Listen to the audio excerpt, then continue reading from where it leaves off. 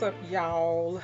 I wanted to come on here super quick and do a super quick movie review. Y'all know I try to make my movie reviews non-spoilers, and I just kind of tell you the message I got from the movie, and little non-spoiling details that I might like about the movie. I am getting ready for this video while I'm recording this video because I'm trying to do this super quick tonight. Um, this is late, and I actually hope to have it up by tonight, which would be Tuesday night. And we just had Bible study, and it really made me, this whole day really kind of had me on one about this movie I just saw. I went to go see um, Judas and the Black Messiah. And if you haven't went to go see it, absolutely everybody needs to go see it. Especially especially black people, but I would say even white people, because it's a good story. It's a historical story. Um and I pretty much thought I was going to see a Black History movie. I'm trying to figure out how to deal with this ring light. It's really bright. Um, let's see. Like, I want to look good, but I don't want to look like, a light bulb. So let's try it there. Um, and I thought I was going to see pretty much a Black History movie, but I knew there was a love story in it. I could obviously tell from the trailer, but really it was so much more to it than just that. Um, for me personally, it had a lot of spiritual connotation to it, which makes sense based on the name of it. But I just didn't expect that. I had to buy this in the store because I broke it. That's why I was doing. We'll talk about that more when I have more time. But so I expected the love story aspect of it. Um, just how much it resonated with me is really interesting. There is a particular thing that is used in the movie that once you see it, you'd be like, oh yeah, I know Felicia was feeling it. And it was really sweet. And it really was um, a more in-depth look on why um, Fred Hampton, was who he was. Um, and it really changed my perspective on the Black Panther Party a lot, which I always knew that they were giving us an exaggerated. These people were really, really nice. They went for no foolishness, and they were really, really smart and really nice. They're actually nicer than I would have been, to be honest with you. And I don't consider myself politically radical at all. um, but there were points in the movie where I was like, oh no, that wouldn't have been me. I wouldn't have been that level headed in that situation. But they were really smart and really, I don't know, intelligent. I would say gentle, caring people. So that was a really different aspect than I had ever heard anybody, black or white, give when they talk about uh, Black Panthers and the party. I didn't, mm-mm. But it also was very spiritual. And you would think the name would have given it away for me, but it didn't, because I thought, they're just using it as an example. Um, it's a metaphor or whatever. But it, to me, was very spiritual. And it was all about, it just was. And I don't even think the people that made it may not have, I don't know, maybe they did, um, mean for it to be as deep as it was and as meaningful and so relevant, not only to the political climate, everything that's going on, but to my personal life. And it was really funny because I just kept thinking about the Judas, right? I kept thinking about the Judas in the Bible, and I need a hair tie. And Judas in the story, And I just kept getting like more and more upset the more I listened to the story. I was just like, the more I thought about it, because I went to go see it twice already. And I did go to the theaters to see it. I was the only person in the theater, so I was definitely socially distant. Sorry about that. I wasn't prepared. um, but I went to go see it, and I was like, and I just kept thinking about how I feel about Judases in general in my life and in the Bible, and because I actually, in this particular story, I didn't know what happened to um, what was his name? Bill William O'Neill. That's his name, William O'Neill. Um, I didn't even know the story on him. Like I don't even think I was aware of his part of the story at all. Um, with the Black Panther Party, with Fred Hampton in general. I did. There's so much Black history to learn, you know.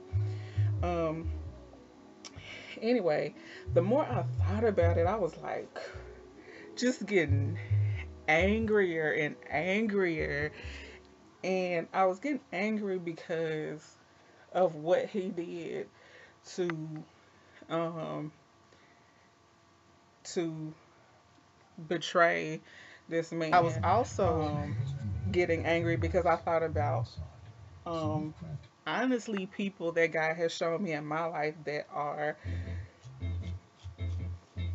maybe not cool with me for the right reasons, or don't know how to handle me, or don't have the right motives, or whatever. Any possible Judas, naysayer, hater, whatever the case may be. And I was like, just getting so, I was taking it personal. I really, really was. Because we know what happened. We know uh, Fred Hampton ended up losing his life and all of that. And let me just say, I need to say this the right way. He didn't just lose his life, he was murdered by the FBI, which is part of the American government. So that's what happened. And so we all know that's going to happen. I wasn't shocked by that. And here's the thing, and this is going to be an unpopular opinion, but the movie itself wasn't as sad for me as I thought it was going to be. It was just like, this is the story, this is what happened, but seeing his effectiveness in the community and the legacy and everything attached to it, it was like, it was kind of beautiful to me how it all works out. But for me, I was just like, I can't stand no Judas, man. I can't stand it. And it's humbling when people like think enough about you to hate on you, but then at the same time, it's like, don't act like you my friend. If you're gonna be my enemy, fine. But don't be acting like you like me when you really don't like me. You know what I'm saying? I hate some mess like that. And I was just like, man, God, what am I supposed to do, man? And so like, cause really, so I'm watching the movie, and honestly, I feel like, you know, God was using it to bring that to the surface, and I was just like, man, I can't, Judas, man, ugh, I can't stand no man. Look at this man, he just shifty looking. When they start showing the, you know how when you like something, they start advertising it to you on social media, and I was like, man, don't be showing me this shifty looking monkey. I can't stand. I was like, hot. I was so mad, and that's what I was on for the last couple of days. And this morning, I'm in this online community, um, and so this lady had posted about dealing with Judases with grace and with love, like Jesus did, which is something God told me a long time ago.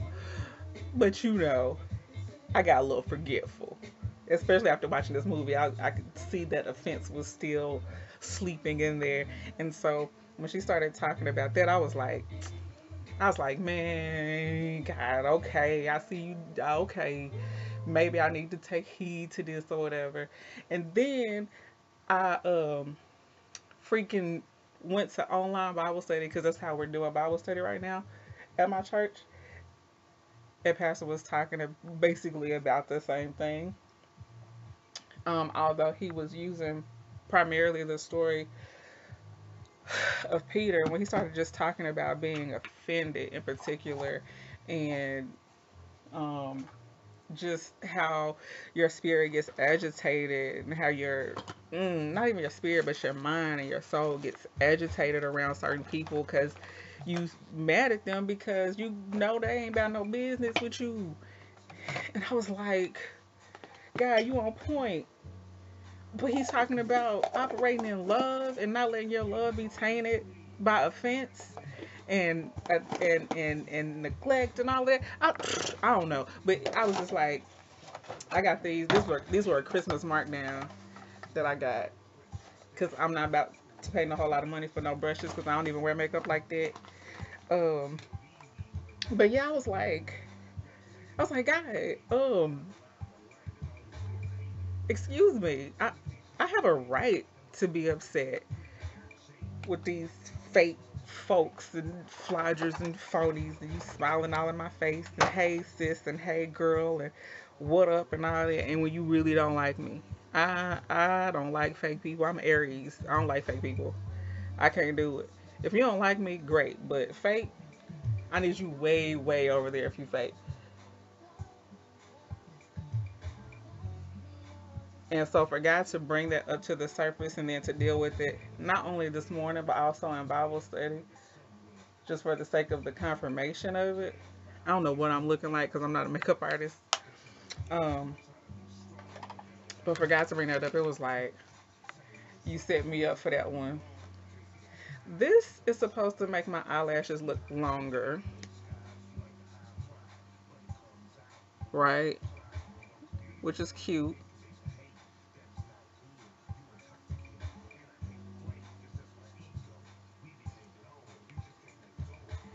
Um, and then the other one is supposed to make them look fuller. So I typically do a layer of each.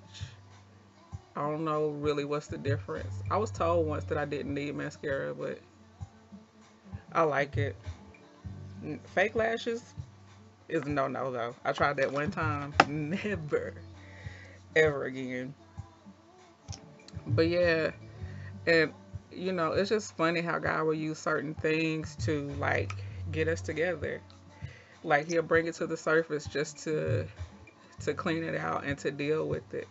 The whole while I kept thinking about Judases and fake people and all this and all that. I'm like, yeah, God, what I'm supposed to do? Like, how I'm a shine on them, God. What? I can't wait to get the opportunity to let them know, man. Once you bless me, I'll be like, now you got something to really hate on. Like that really was deep in my heart. It wasn't at the surface because I'm a nice person, but deep in here, I wanted God to bless me so that I could just shine on them, just make them look terrible. Like, yeah, you ain't like me now. Look what God did. I was like, that ain't right. He showed me that this morning through the message that was left in the online community that I'm in. I just got a notification from that, so that should be interesting to go back and see what it says. And um, then he just brought it all home with Bible study with my dope pastor. Sometimes that's all you can do with a Judas. You still have to operate in grace and love no matter what the other people are doing. And that is my movie review. Like, at the end of the day, if your purpose is accomplished, then it doesn't matter who was trying to hate you or who was trying to come against you. Like, the purpose was served, and then it's like, okay, now that this seed is out here, what are we going to do with it? Even with Fred Hampton, he did not deserve to die necessarily, but he definitely worked in his purpose while he was here, and he left a legacy for us to continue. Thanks for watching. Like, comment, subscribe, share. Peace.